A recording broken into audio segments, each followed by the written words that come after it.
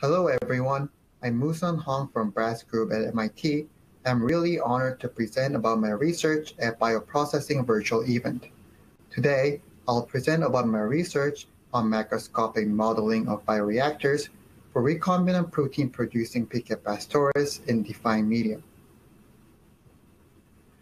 To begin with explaining biopharmaceuticals, which are also widely known as biologics, they are products derived from biological organisms for treating or preventing diseases.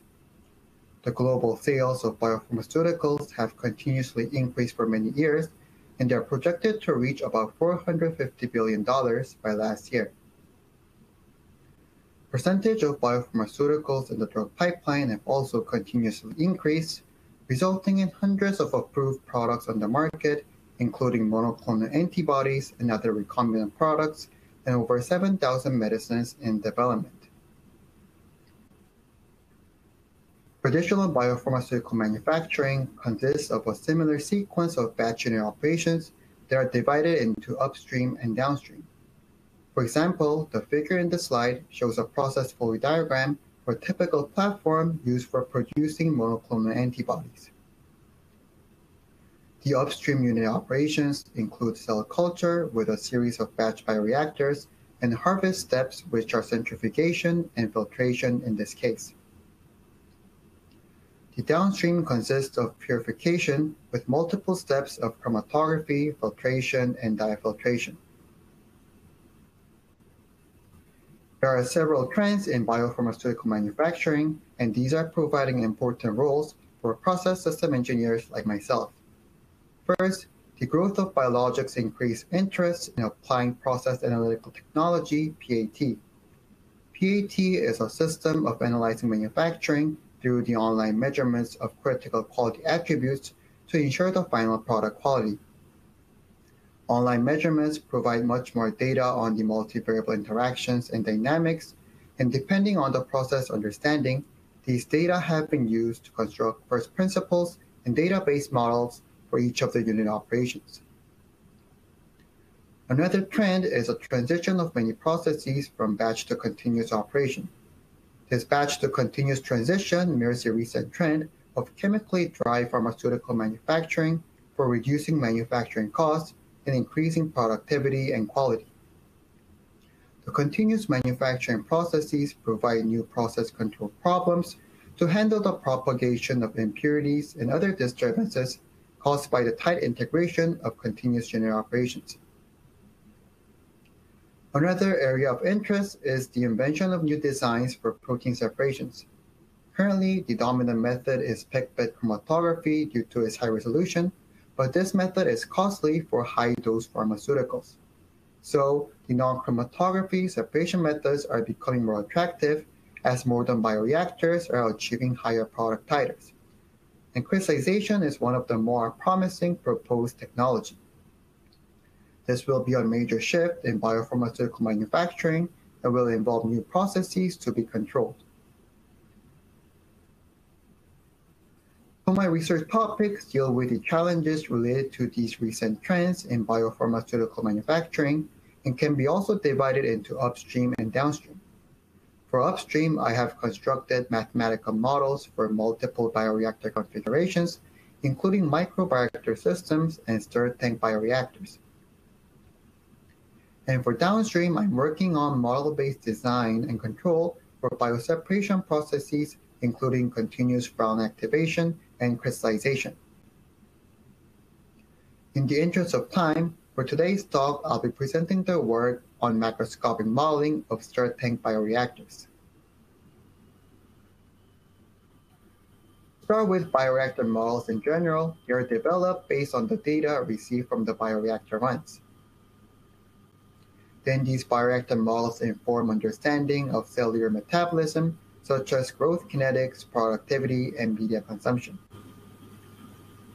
These further understanding can be also used to optimize the bioreactor operations, which feeds back to the bioreactor runs. The bioreactor models are developed with different levels of details and complexity depending on their purpose. There are complex cellular models like genomic scale metabolic models, which describe detailed cellular metabolism using the data on gene expression. However, these models have too many parameters, and most of the parameters are highly uncertain, even with additional assumptions like steady-state metabolic fluxes. In contrast, macroscopic models give reasonable description of the bioreactor with simpler mathematical formulations at low computational costs. These type of models can also facilitate real-time application, such as adaptive parameter estimation and model predictive control.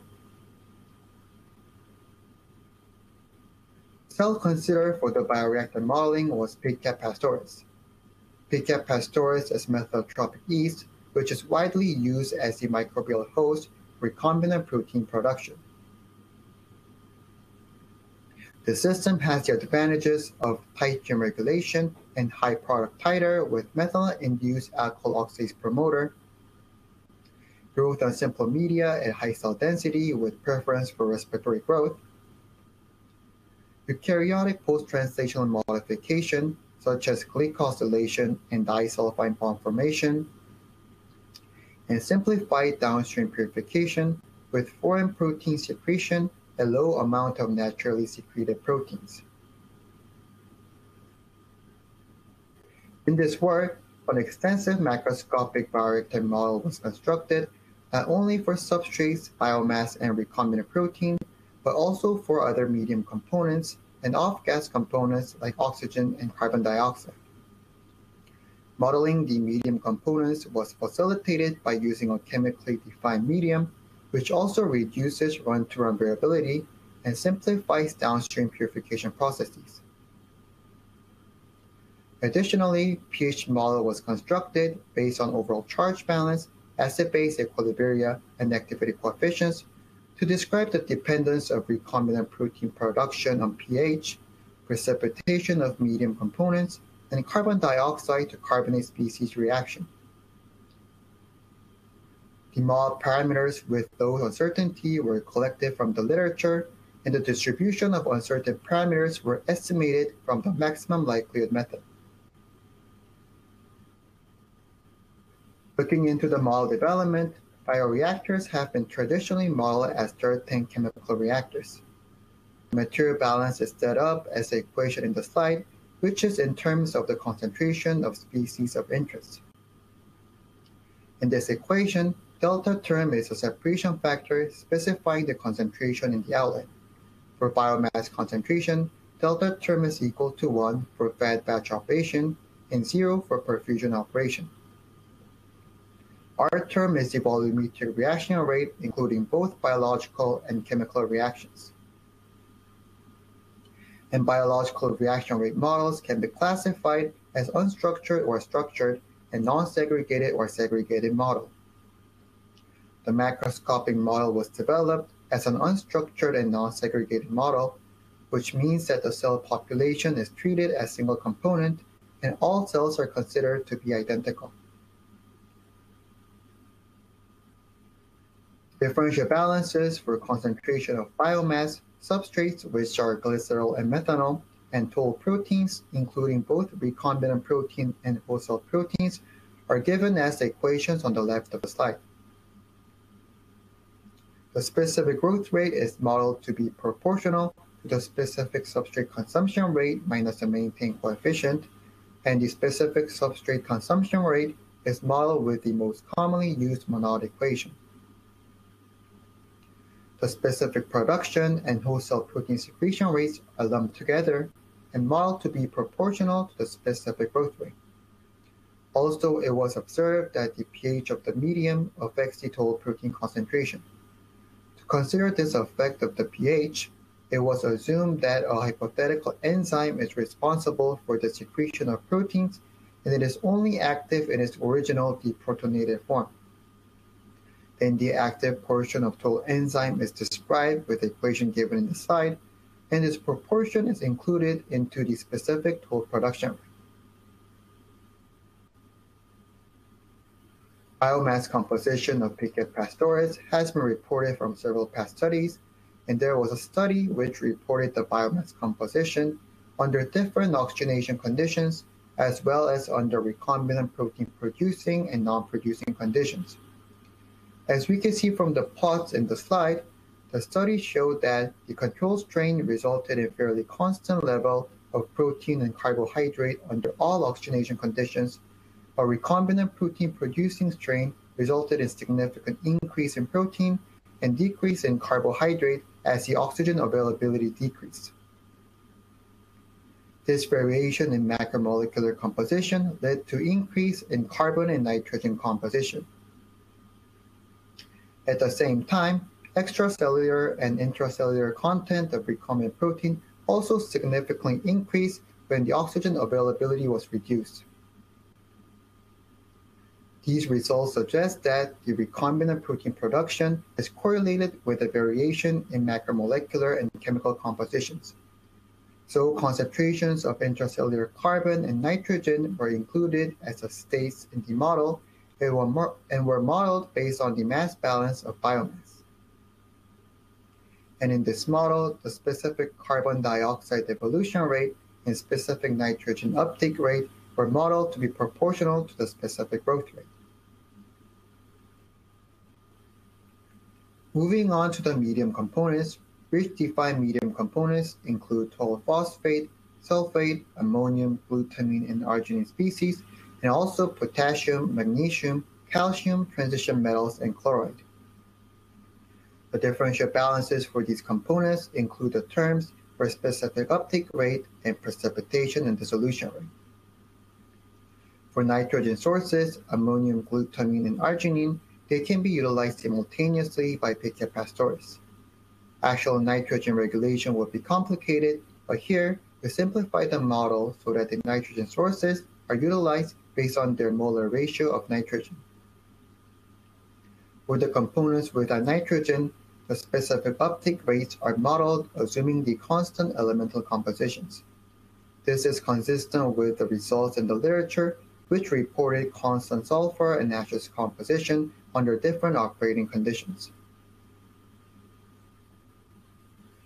And precipitation caused by medium components is one of several common problems in the cell culture media.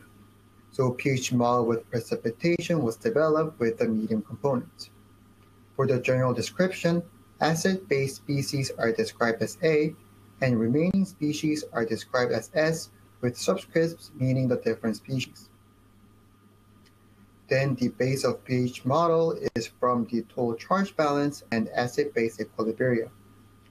For acid-base equilibria, activity is applied instead of concentration because ionic strength can be high during the bioreactor operation. So the activity is modeled with the Davis equation, which is simple and known to be valid up to 0.5 molar concentration of ionic strength. Precipitate species are described with given precipitation reaction in the slide, and the differential balance is formulated similarly with the medium components, but with opposite sign for the precipitation rate. Precipitation rate is described with given expression in the slide, and reaction rate constants are set to be large number to assume fast kinetics. For the gas phase of the bioreactor, there are homogeneously dispersed bubbles and Hess-based gas above the liquid medium. These two gas phases can be modeled as dirt tanks connected in series, but actually it is reasonable to lump them as a sole gas phase. Gas transfer between Hess-base and liquid is negligible compared to the gas transfer between bubbles and liquid because of the order of magnitude smaller surface area. So there is negligible difference between two phases. Then differential balance for mole fraction of oxygen and carbon dioxide is expressed as given in this equation. The most important term that has to be modeled in this expression is the gas transfer. Oxygen transfer is especially important for systems with Pichia pastoris because of the high oxygen uptake rate at high cell density. The bioreactor is designed to diffuse oxygen from sparse bubbles into the bulk liquid. Oxygen transfer rate can be calculated from differential balance for concentration of dissolved oxygen, and scaling analysis shows that the term with concentration of dissolved oxygen can be neglected due to the low solubility of oxygen in liquid medium. Carbon dioxide produced from the cell metabolism is diffused in the opposite direction with oxygen, from the bulk liquid to sparge bubbles. Carbon dioxide transfer rate can be also calculated from differential balance for concentration of dissolved carbon dioxide, but the approximation that was used for oxygen is not applicable because of its high solubility. Instead, considering that the gas transfer rate and volumetric mass transfer coefficient for oxygen and carbon dioxide are same order of magnitude, concentration of dissolved carbon dioxide can be approximated to its saturated concentration. And unlike oxygen, dissolved carbon dioxide converts into carbonate species with the following chemical reactions, so these were also taken into account in the model. For oxygen uptake rate, metabolic flux model was introduced based on the division of metabolic flux into anabolism and energy metabolism. Glycerol and methanol metabolism was simplified as given in these reaction networks, and oxygen yield coefficients for anabolism and energy metabolism were calculated from these reaction networks. For primary estimation needed for the model, maximal likely estimation was applied. Maximal likely estimation is commonly used in the literature, assuming that there exists a constant primary vector for all experimental data sets. In this case, the model equation for the system is expressed as these equations, and the maximal likely estimation is formulated as this minimization problem. However, in this work, the parameters were estimated assuming that there exists a distribution of parameters between different experimental data sets. This was to describe the variations that was observed between individual experiments, even with highly similar target operating conditions with controlled temperature, pH, and dissolved oxygen. In this case, the model equation for the system is expressed with constant parameters for each of the experimental data set, which have the following distributions. Then, the variance for the states can be approximately described by a function of parameter distribution, sensitivity, and the measurement noise. And finally, the maximum likely estimation is formulated as this minimization problem, optimizing with respect to both mean and variance of the parameters. From here, I'll present the results of the macroscopic bioreactor model. In the bioreactor runs, it was observed that the precipitation occurred when base ammonium hydroxide was added for pH adjustment before the inoculation.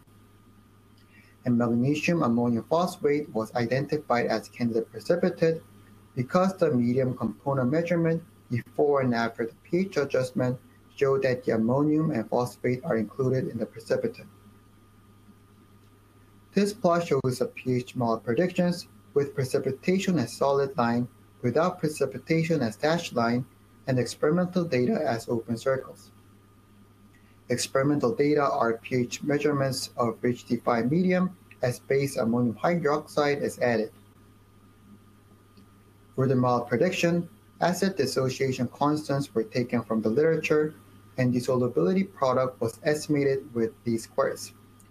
And we can see from the plot that the pH data of rich defined medium at different base concentrations are well described by the pH model with precipitation.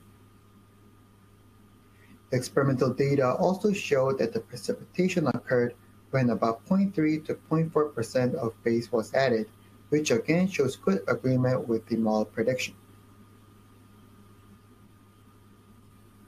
The plot on this slide shows a comparison of macroscopic bioreactor model predictions with bioreactor run data on biomass concentration.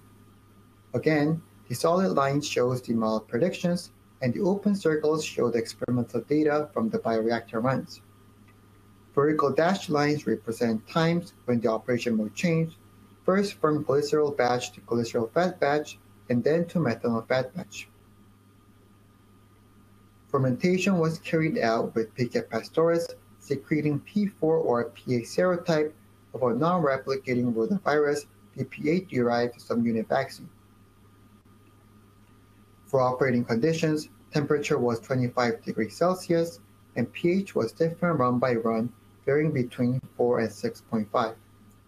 Also, in some fermentation, a pH pulse was implemented at the end of methylene adaptation. This brought pH down to 3 to reduce the degradation of protein by inactivating proteases. Parameters required for the growth and substrate consumption were taken from the literature, and we can see from the plot that the biomass data with different pH conditions and different strains are well described by the macroscopic model. The plots on this slide show the comparison of the molar predictions with data on total protein concentration. The plot on the left shows the total protein concentration with the pH condition of each of the bioreactor runs given in the plot on the right. Parameters for the total protein production were estimated with a maximum likelihood method, and we can see from the plots that the total protein data are well described by the macroscopic model, but have more variability compared to the biomass concentration. Total protein production during glycerol period is fairly consistent, since most of the proteins produced are whole cell proteins. Run-term variability of total protein production occurred mainly during methylene period due to the recombinant protein production. This may be described by the unmeasured cell properties such as viability and copy number variation. And pH dependence of the total protein concentration is evident from the concentration for different pH conditions during the glycerol period and trend of the concentration before and after the pH shift during the methylene period. This dependence suggests that the lowering pH for inactivating proteases can actually negatively affect the quantitative productivity. The plots on this slide shows a comparison of the molar predictions with data on concentration of medium components. For phosphate and ammonium, data with low pH conditions were only used because of precipitation in higher pH conditions. Parameters for elemental compositions were estimated with maximum likelihood method, and estimated values reasonably agree with the values from the literature. The phosphate and potassium data are well described by the macroscopic model, which demonstrates that the constant elemental composition is a reasonable assumption. On the other hand, ammonium data have more run-term variability compared to the other medium components. Again, run-term variability of ammonium consumption occurred mainly during the methylene period. This is when the intracellular concentration of nitrogen increased due to the recombinant protein production. For the gas phase, the plots on this slide show the comparison of the molar predictions with data on off-gas composition of oxygen and carbon dioxide. Parameters for carbon composition were estimated with maximum likelihood method, and estimated value for initial carbon composition during glycerol period reasonably agree with the values from the literature. The off-gas data are well described by the macroscopic model, which demonstrates that the metabolic flux model for oxygen uptake rate is reasonable simplification. However, sudden increase was observed in both oxygen uptake rate and carbon dioxide evolution rate at the beginning of the methylene induction, causing disagreement between model prediction and experimental data. This means that the actual cell metabolism was more focused on energy metabolism than what was predicted from the model. This may be due to dramatic changes in cell metabolism for methylene adaptation. And finally, with these results, the macroscopic bioreactor model with pH and precipitation can be implemented and compared with the entire bioreactor run's data as shown in these plots. We can see that including precipitation into the macroscopic bioreactor model resulted in good agreement of model predictions and experimental data of medium components and pH. Model prediction for medium components with pH and precipitation can be also applied for improving the chemically defined medium. This can be done by minimizing the amount of the components needed while still meeting cellular requirements, which is important for extended operations in perfusion. Furthermore, the effects of primary distributions estimated from the maximum likelihood method can be quantified by the probability distribution function. The plots in this slide show the probability distribution functions constructed by Monte Carlo simulation with 10,000 random primary sets sampled from the primary distributions. We can see that the primary distribution functions capture the run-to-run variability in experimental data, especially for total protein and ammonium concentration. Sensitivity analysis identifies key parameters for the states of interest. The plots in this slide show the sensitivities of states of the macroscopic bioreactor model with respect to the related parameters. For example, let's take a look into the sensitivity of ammonium concentration. We can see that the ammonium concentration is highly sensitive to inlet base concentration because of its high concentration and continuous input. This indicates that the inlet base concentration should be accurately identified to apply the macroscopic model to the experimental data. To conclude, this work constructed an extensive macroscopic bioreactor model for Pichia pastoris, describing substrates, biomass, total protein, other medium components, off-gas components, and pH.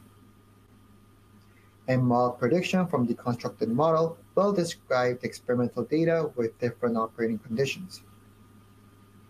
Furthermore, the probability distribution of model predictions from the primary distribution quantify the run-to-run variability observed in the experimental data. With that, I would like to acknowledge my coworkers and funding source Case Foundation, and also thank you all for your attention.